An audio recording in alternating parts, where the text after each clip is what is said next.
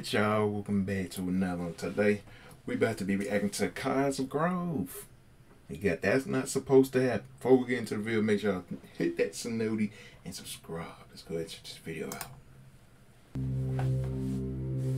With me being an NBA fan for a very long time now, I've come to learn that there's certain unwritten rules that aren't meant to be broken. You know, things that are just not supposed to happen, or at least in my opinion. In this video, we're about to take a look at a few instances that made me go, hey, you're not supposed to do that. Yeah, I'm about to channel my inner Karen. So without further ado, let's get into it.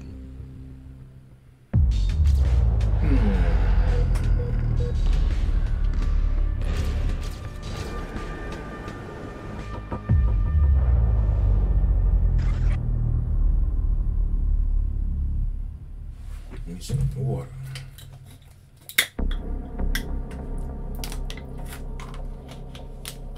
The first unwritten rule we're going to talk about is cheering for the opposite team. Now, as fans, there are some instances where you can get away with this, but only if it's for a good reason. You know, like for special occasions and stuff like that. For example, Paul Pierce receiving a standing ovation as a member of the Clippers for what was believed to be his last game in Boston.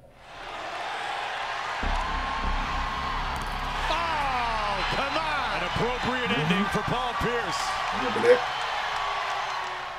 Dirk Nowitzki receiving a much-deserved tribute video by the San Antonio Spurs for his final game.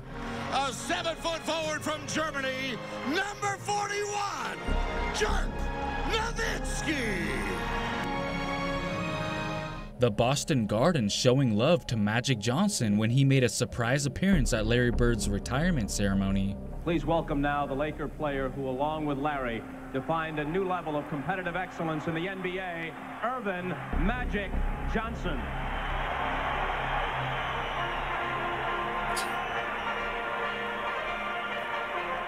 And many more times where opposing players actually deserved a standing ovation on the road. All of those are completely understandable, but what is not so understandable is cheering for a member of the opposite team during the regular season for absolutely no reason whatsoever other than just playing well.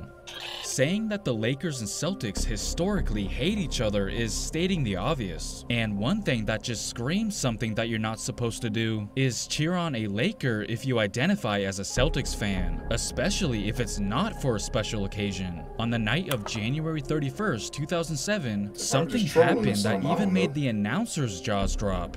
You're seeing something that's very rare indeed. A Laker to get MVP chance Right, in Boston. Of all places. Are you kidding me? I know Red Auerbach is rolling over.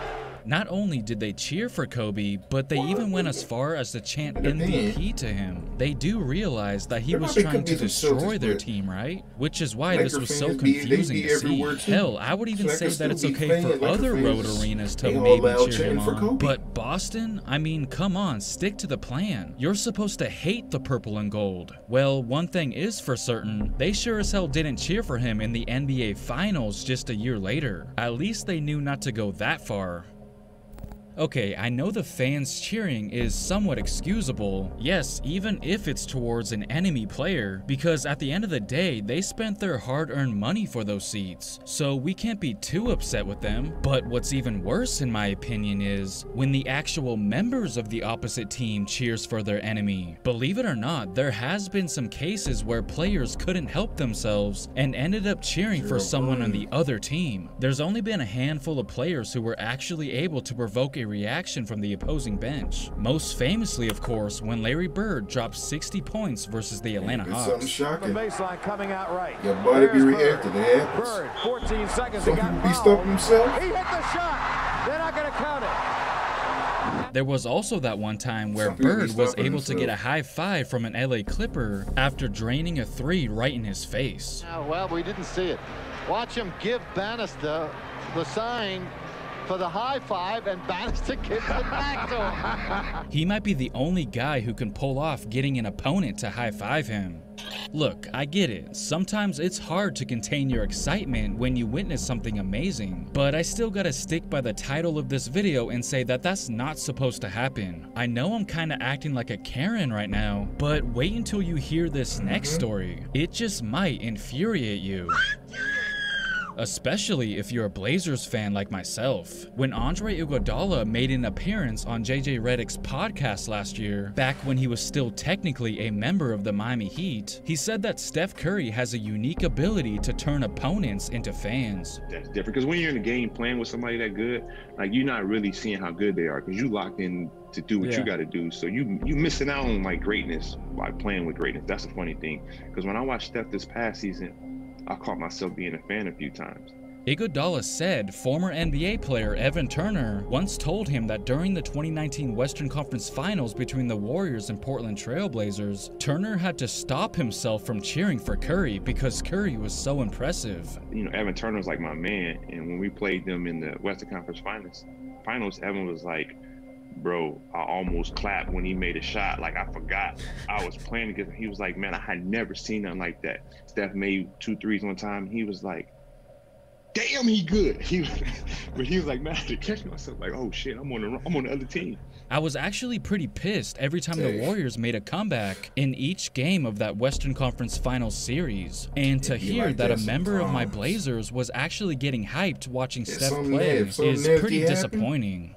If it's something nasty. Now here's something that I really can't wrap my head around. Getting booed by your very own fans. You would think that that would be the ultimate unwritten rule, but apparently some home crowds have no problem doing it. They let him play, debris coming on the floor now. Oh, you hate seeing that. Big can flies on the floor.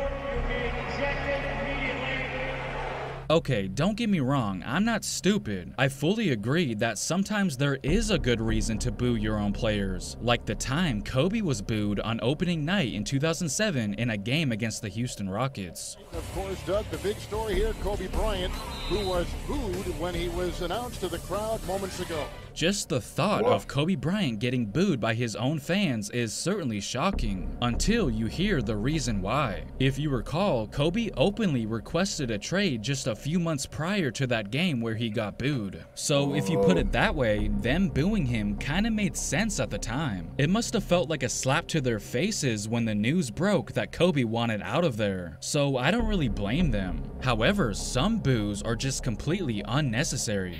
When Anthony Morrow decided to wear the number 1 after becoming a member of the Chicago Bulls, he found out quickly that that was a bad decision. Because as we all know, that used to be Derrick Rose's number. Quote, before the game, I didn't see anybody saying anything on Twitter or Instagram, Morrow said. And then when I sat down, I started going through my Twitter mentions and it was like crazy. Fans saying, what makes you think you can wear that? I'm like, oh, D Rose. The media told me, but I had forgot that quick. He would respond by saying, no disrespect to the fans here in Chicago. Had I known y'all felt like this about number 1, I swear I wouldn't have chosen. I apologize. And as a result, he was forced to wear the number 11 instead. I don't really know how I feel about stuff like this, but I still think that booing your own players is absolutely wild. Apparently, there is one unwritten rule out there that I can't really get behind. Well, at least it's an unwritten rule to Devin Booker, I should say. There's actually multiple things that you shouldn't really do in his mind. One is double teaming during pickup games. Hey,